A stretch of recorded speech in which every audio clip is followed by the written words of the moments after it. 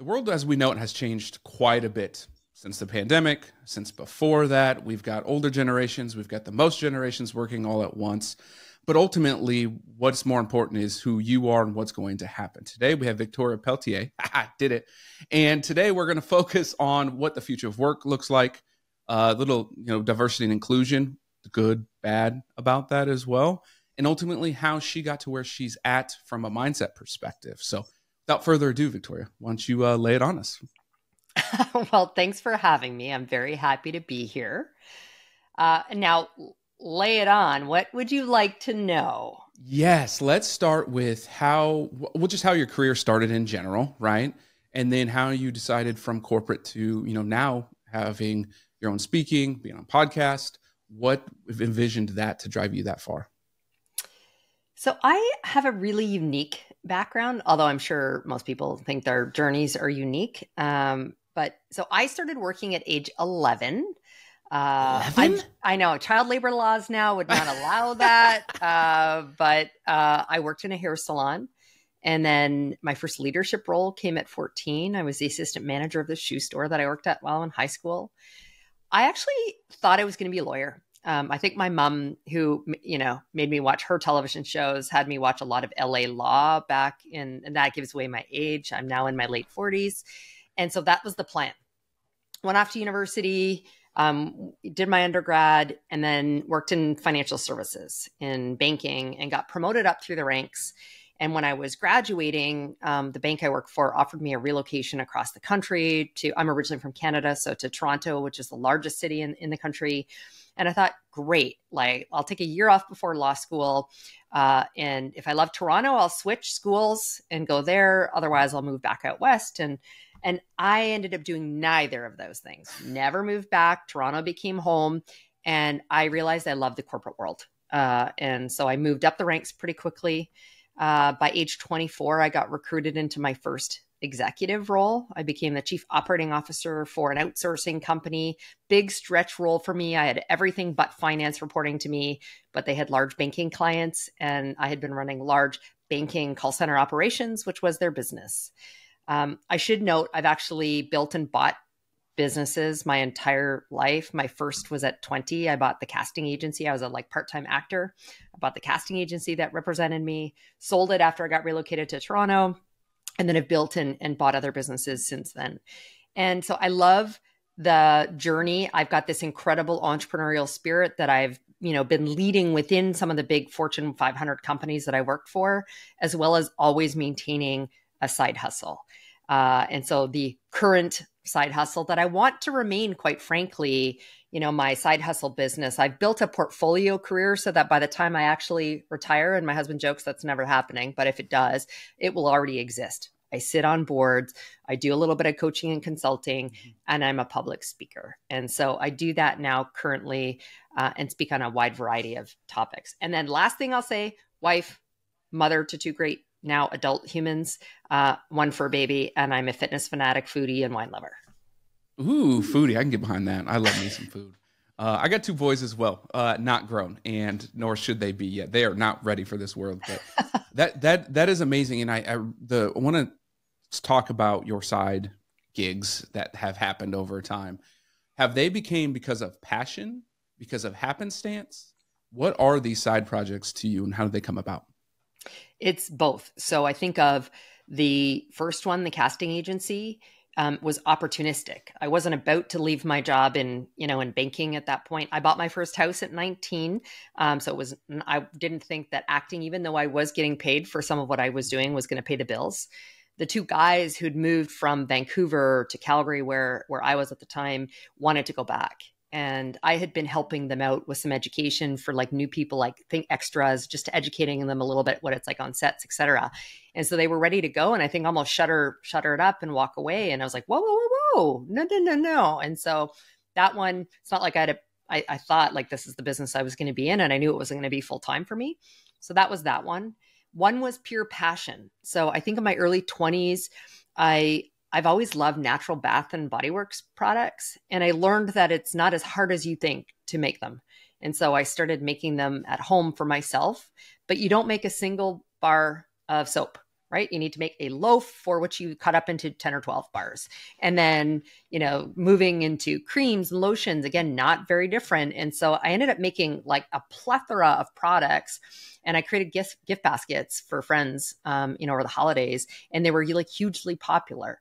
So I turned it into a business. I enlisted my entire family, and I had a nanny at that point who she also helped out a little bit with it. And then it grew to a point where I couldn't maintain it. And so I sold, the business. And then one of the more recent ones in 2017, I bought a data and analytics company. I had been looking at buying something more in the health and wellness space because I met my husband on vacation. So he retired, 25-year career in health and wellness, to move to my city, and subsequently adopted my children. My ex had passed away. And so it was going to be a business. I was kind of the finance person coming into it, but he was going to run it. But I was coaching my youngest hockey team. Again, as I said, Canadian, proud Canadian, play hockey, kids played hockey. And the moms of one of the other kids on the team, she and I just kind of clicked, and we went out for lunch, and she said, "Oh, I have these different businesses, and this newer one that I have, this," really it was market research, but really what I saw was, no, it's a technology platform that's currently doing mostly market research, but can be broadly utilized for data and analytics of all sort. So I saw an incredible opportunity and then acquired it. And so like 6 months later, it was mine. Husband ended up working in that, which was weird because he's not a corporate guy. And then sold it, 18 or 24 months later. So opposites do attract. You're a corporate woman. He's not a corporate guy. Correct. Works very well. I love that you, one, represent corporate and love the hell out of it. Not everyone does, but ultimately also have these side gigs, have the entrepreneur spirit, if you will. Do you ever look back at your childhood or how you were raised to go, yeah, that makes sense now? Like I was already on this track because of how I was raised or any of that. For sure. I think, so I've got kind of a backstory that is, it's a big part of my why and my drive. So, and I tell it openly. So as I share it now, you might kind of go, "Oh, ouch." I'm very comfortable with what I'm going to share with you. So I'm born to a drug addicted teenage mother who beat the hell out of me my first many years of life. I'm fortunate to have been adopted out of that situation, remained an only child. But my parents were, from a lower socioeconomic position. My mom was a secretary. My dad was a janitor. And I remember my mom saying to me when I was 10 or 11 years old, like, "Tori, you need to do better than us." And I was fortunate to be gifted academically, so she didn't have to push me too hard that way. But she wanted to make sure I maintained those marks so I could go off to university and achieve more and better than they did. And I don't think she actually had to say those words to me, because there was something, innately in me that wanted to probably prove something to the world, that I was going to be better than either the biology or the circumstance. And so I pushed hard. And, my definition of success has evolved substantially, particularly when we think about wealth, because for me, I achieved that by moving up higher and higher up the ranks, and having material possessions meant something more to me because, again, it was an outward, reflection to the world of my success. And like I said, it later changed for me. So now my definition of success means many different things. And although it's nice to be able to go on vacations and things like that, I really look at happiness and joy and success from a career standpoint and a life standpoint very differently. Yeah. And that's what my definition of true wealth is that happiness, that joy, ability to live life and do things on your own or the way you want them to be done.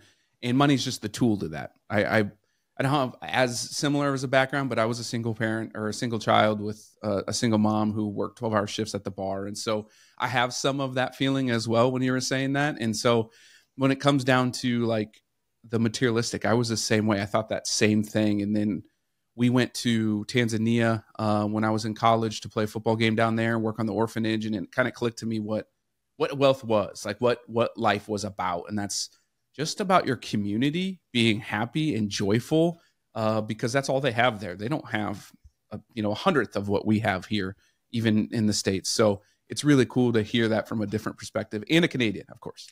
That's always different. So I can see how that kind of put you on your path and put you into corporate. What do you love so much about corporate? I'm not a corporate person. I can't do it. It eats me alive. I had to get out of mine pretty quick. What makes you so happy and passionate about the corporate lifestyle, I guess? What I have found, and particularly after I moved out of the world of like banking, and which was like a business to consumer business, I moved into the world of B2B professional services. There came an added level of complexity. I mean, all business is complex, but in that instance, I had one other stakeholder to serve. So you've got your, shareholders. And in this case, you've got clients that you're serving who pay the bills, and you're supporting either their customers or their employees, as well as your own employees as part of that. And so for me, I found the corporate world created much more complexity. I've even though I have started and bought small businesses, I'm not really a startup girl. I'm about scale and growth and transformation.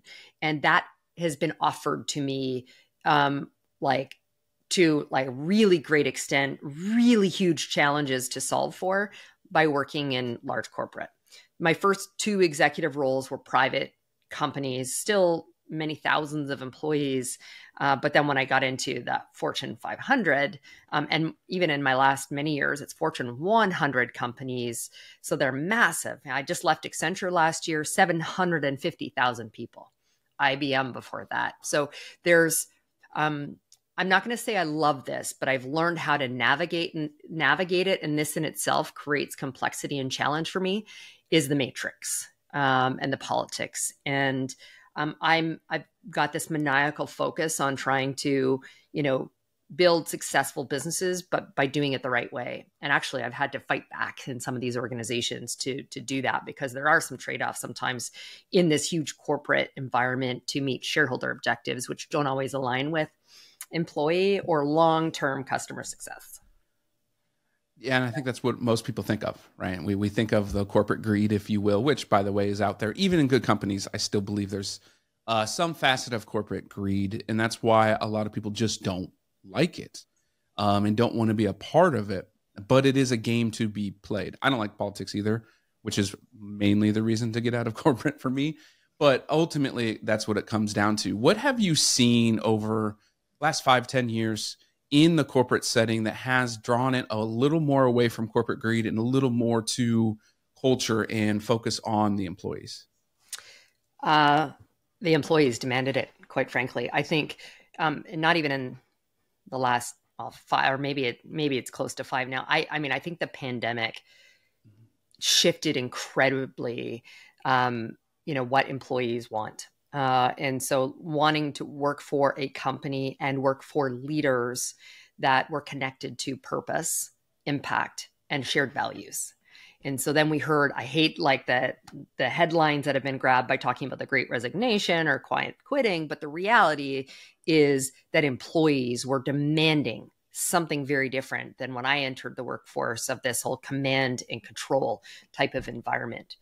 So not just the companies, but again, as I said, leaders, they want to work, for people. And we know that most people leave their leaders, they don't leave their companies. And so they're looking to work for and with people, again, that are aligned to values, where there's a great sense of belonging, where they can show up their whole selves, where they feel trusted, where they feel appreciated, where they recognize, I think the definition now and I look at my older son is in the workforce, he's 24. And when he, was coming out of college and I was talking to him about, what work was going to look like and where he should go and apply.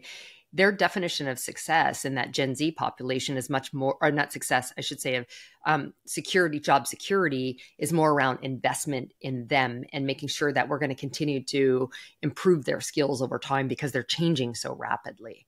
And so that's incumbent upon the leaders to help identify what propensity to learn and skills people have versus where the need and where they're going towards. What does someone do if they're in that, right? They want that, but that leader isn't there, or that culture isn't a fit. Now, obviously, I say leave and go find something else, but is there a better route than just saying peace out?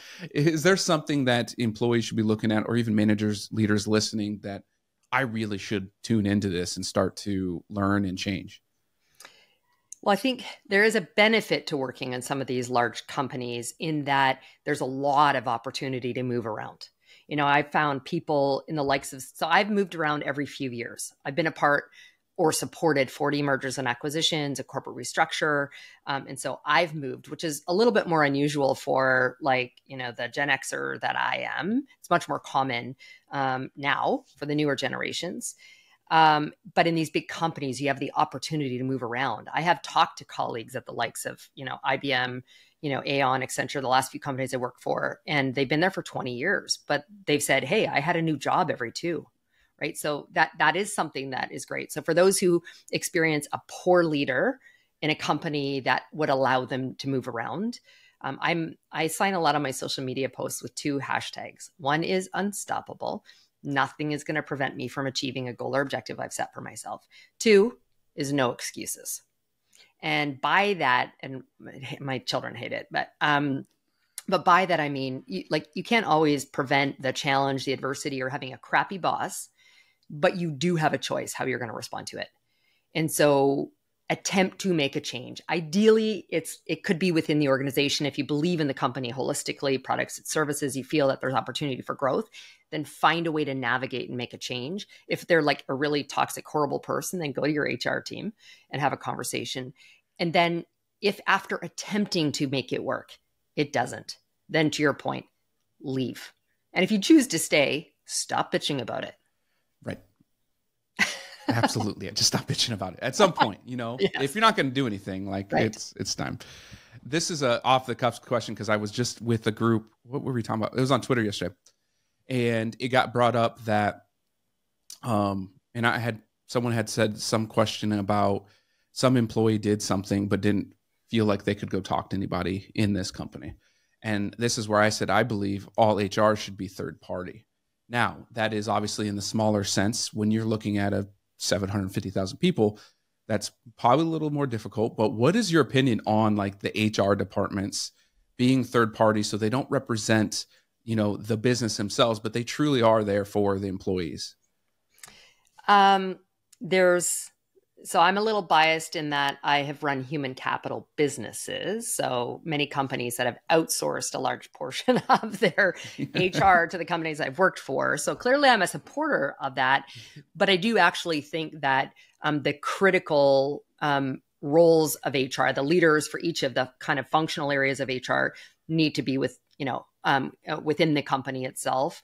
And the role of the HR business partner, which is kind of that strategic business partner to each of the business leaders, which is always often kind of that touch point, should again be, within the company, just because there's so much around strategy and other, I think they need to be, we need to view HR as a strategic business partner. For me, if HR doesn't report directly to the CEO, that tells me a lot about how they think about culture. Many times it sits with, finance or somewhere. And sometimes that's where, the decisions get made on bonuses. Okay, fine.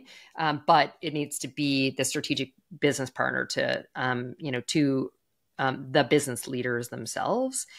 But I think there always needs to be opportunities and places that are safe for them to report. And so whether that is a separate HR contact center that receives it first, that's independent. And then many times there's a separate group within HR, the HR function that handles these type of things. And absolutely a big part of their role should be around remaining completely unbiased in neither the position for the company, or the employee, but hearing both sides and trying to do the right thing. It's a big piece, everyone. Your HR department is supposed to be there for you to bridge with the company, and not, yes, they get paid by the company. And I get all of that stuff, but ultimately they're here for you to help build on the culture and to deal with, whatever issues that may pop up, which I'm glad my staff is small and they can come directly to me. I go buy them a drink and we'll be fine. So it's a little easier when it's a smaller group. When you've seen this change since the pandemic, and something that's gotten it spiked because we had the Black Lives Matter movement. We had a whole bunch of the civil rights stuff prior to the pandemic that no one talks about anymore, which then brought up a huge run on DEI stuff, right? I don't know how many job offers I got in that space, probably weekly for a good 2 months on that. And now you're starting to see companies get rid of those departments and the heads of those. Can you talk to us kind of about like why you believe they popped up and now why you believe those are kind of dying off, if you will? I'm saddened by the steps back we've made here in the U.S. on the diversity front. I think there was an outcry because, as you said, there were just so many incidents that were continuing. It isn't new. Were continuing to happen. So it brought it to the forefront to highlight the difference in lived experiences for those from diverse backgrounds, particularly our Black or brown or LGBT, friends, colleagues, neighbors.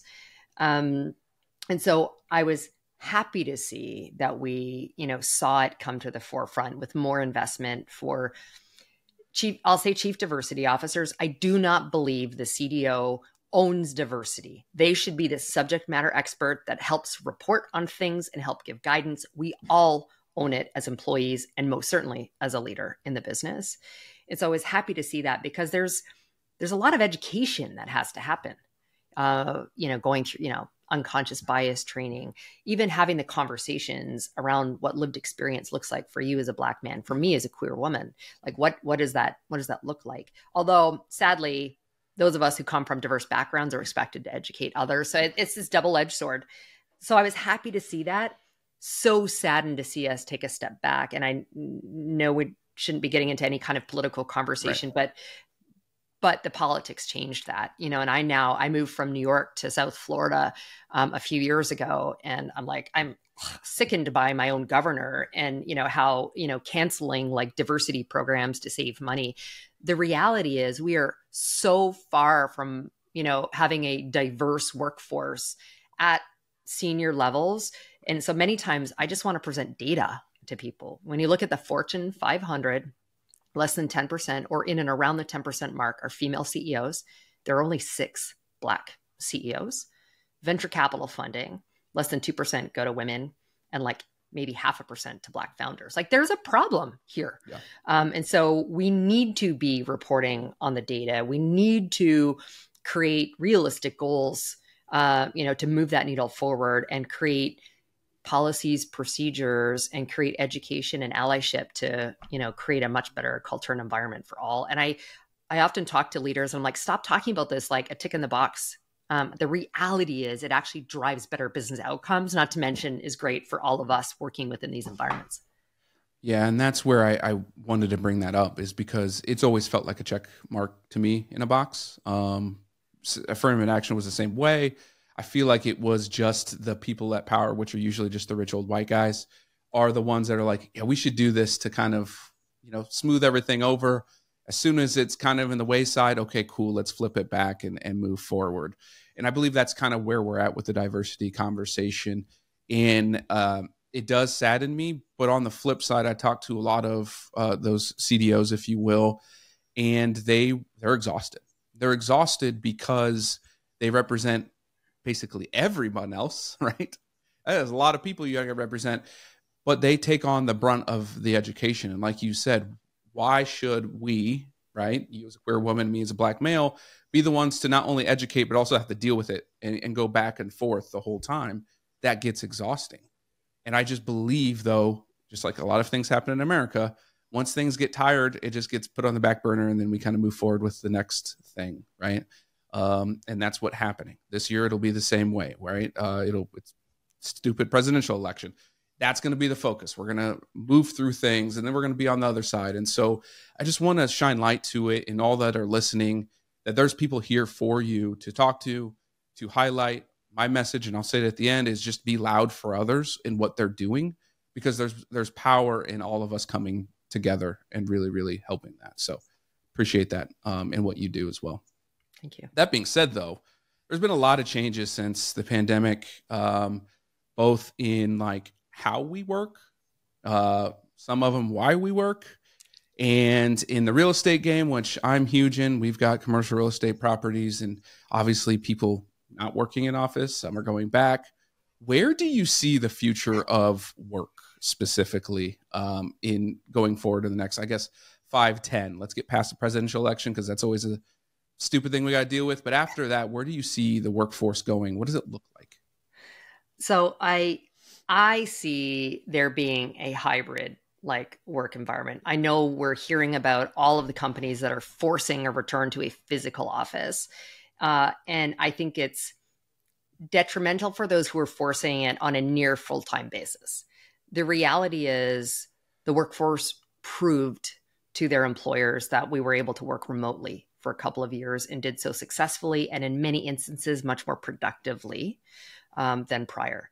That said, I do believe in incredible value of being together, creativity and innovation, the ability to network with people that you wouldn't naturally just be on a Zoom call with, like that, particularly for those who are earlier in their career and advancing. So it is important, but I want, and I think employers should be creating a hybrid environment, creating more flexibility for its workforce, like not forcing it on certain days. Like we have doctor's appointments or this or that. And we managed it before, but like I've always had a saying, there are no schedules, they're just deliverables. And so I've created that for my teams for long before COVID. So I think that's where I think we'll land on, maybe it's 3 days a week, whatever it's going to be, but a hybrid environment. The other thing that's clearly going to impact us is the way we work with the use of technology and particularly with AI. We all hear about that. And I think right now I'm seeing everyone slapping on AI to things to maybe to sell or whatever. And it's like, okay, it's a technology, but it's not actually AI. Companies right now are holding back on hiring or they're laying off. I look at, it was fairly public message, but so I'm not breaking confidence in my old former employer, IBM. They're like, we're cutting 8,000 jobs because AI is going to take over. Well, there's a lot still to be learned about AI, how to use it effectively. There's an orchestration, across business units, across processes, et cetera. So we need to be thinking a little bit more about the finite skills of our workers that are required. What doesn't get automated, the stuff that gets left behind is exception management. It's much more of the human skills that, quite frankly, people aren't being taught in schools. Right? I think that's one of the biggest detriments to those who, decide to go and get MBAs. You can go through and build an amazing business case, but talking about how to be a really human leader and engage and create these great kind of cultures are missing. And that's what's going to become more critically important going forward. So where we work, hybrid, the way we work and how we're integrating technology and looking at the skills of our people and building skills for future, to maintain the team members and institutional knowledge within the team who need new skills. Yeah, I love that. You nailed it. I agree. I've been saying it too. I believe that's where it'll go. And I also believe this, yes, label it AI, whatever the technology is, has just made humans more efficient, right? I don't think there's many industries that you can cut out humans. Specifically, I know in the financial industry, you definitely can't because, financial decisions are emotional and humans are emotional. So you have to have a human.